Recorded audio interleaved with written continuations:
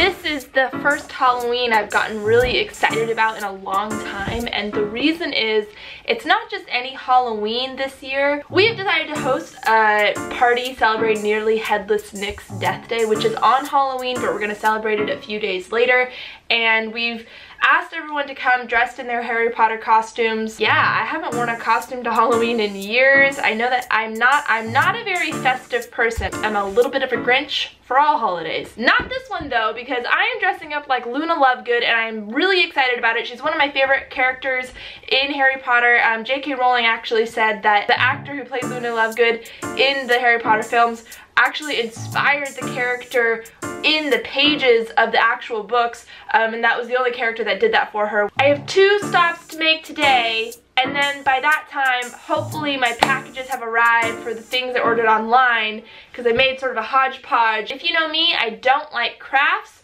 so I am not a DIY girl. I'm not going to show you how to make your own Spectre specs. I ordered them. But first, let's go to the store. Every year I get into a mood where I have to, I'm sorry I'm angry, I have to be immersed in the Harry Potter world. It's like I'm so unsatisfied with this world. I don't want to be a muggle no more. I just want to live in that world.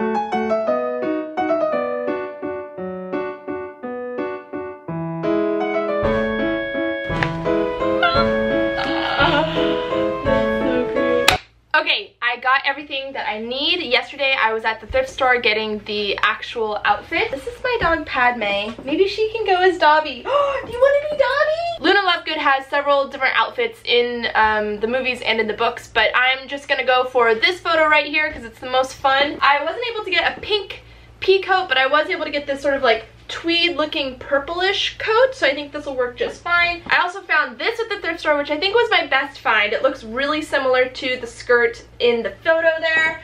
And I also have these little leg warmer things that I'll put over my tights, and this awesome bag that looks really similar to the type of bag that she has in the photo. And as you guys saw, I made my own little Quibbler magazine upside down, right? Because that's how she reads it on the train. The other thing I got at Target are these earrings. In the photo, she's wearing some wacky earrings. In the book, she wears radish earrings, but I don't want to make my own, and to me, these sort of look like radishes close enough, and I feel like I could wear these later. And at Target, I also got some blue tights. I forgot to show you, I also got these high tops. In the photo, she's wearing more like sparkly high tops, but this is what they had at the thrift store, and I think it works perfect.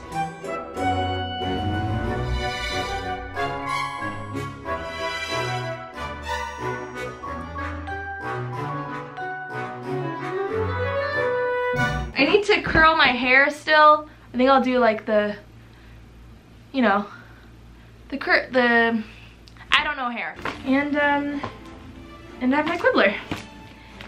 But I feel like I'm missing a couple things. Padme, who is it?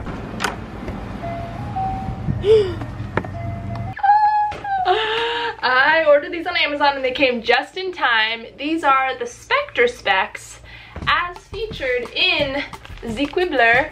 As you can see, these are very important to Luna's character. I think this really ties it in. But I have one more thing. She wouldn't be a wizard without her tie? No, not a tie. Hold on. Without her, whoa.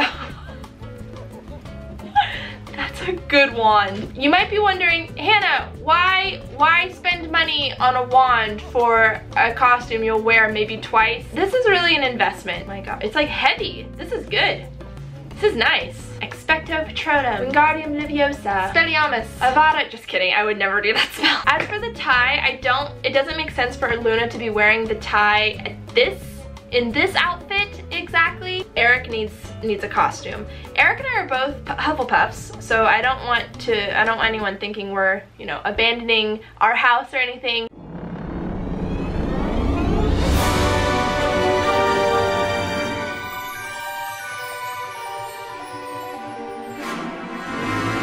A little thing about Luna Lovegood you might not know, if you are the type of Harry Potter fan who's only ever seen the movies, you can't see behind these Spectre specs, but I'm rolling my eyes. A true fan would read the books because the books carry so much more information about the characters, about the storylines, and Luna Lovegood is one of those characters that you learn a lot more about in the books. Even though we meet her in the 5th book, The Order of the Phoenix, we also get a little glimmer of her by a different name. When J.K. Rowling was writing the book, Luna Lovegood initially went by the name Lily Moon, and she is mentioned in the Sorcerer's Stone or the Philosopher's Stone if you're from England, and later J.K. Rowling decided to change the name, and then in the 5th book she has her actual name, Luna Lovegood, and that is when the gang meets her. While the movies indicate that Luna and Neville end up marrying, actually what happens that J.K. Rowling explains to us is that Luna marries Newt Scamander's grandson. His name is Rolf Scamander, and he is a magizoologist just like his grandfather, and so he and Luna get along just great, and it actually makes a lot of sense. Another fun fact that we learn in the books is that Harry and Ginny eventually have children, and they name one of their children after Luna, giving their daughter Lily her middle name, Lily Luna Potter. Thank you so much for watching this very odd episode on my channel. I'm not a costume person. I'm not a craft person. I am a Harry Potter person, so I actually have been wanting to make more Harry Potter videos, but I've held myself back. This is me holding myself back, guys. Have a great Halloween. Ivana Lynch, the girl who played Luna Lovegood in the movies, is vegan, and she endorsed my friend's book. This one right here. Go check it out.